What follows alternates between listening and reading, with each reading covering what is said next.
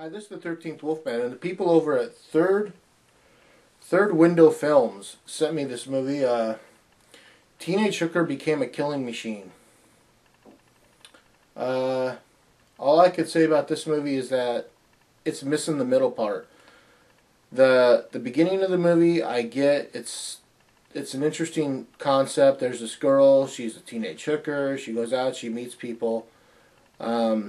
One night she gets caught by her teacher, so she takes her teacher back to his place. They have fun. Well, how do I put it? She tells him that she has always been in love with him. And he then calls up some friends and they kill her. Okay. After that point, it gets kind of foggy what happens because they don't really fill us in. I don't know if they dumped the body. I don't know, it's like next thing you know, she's in another like warehouse being put back together by another bunch of weird people. And the guy that she's in love with, the teacher, does nothing but laugh in this movie. It is so annoying.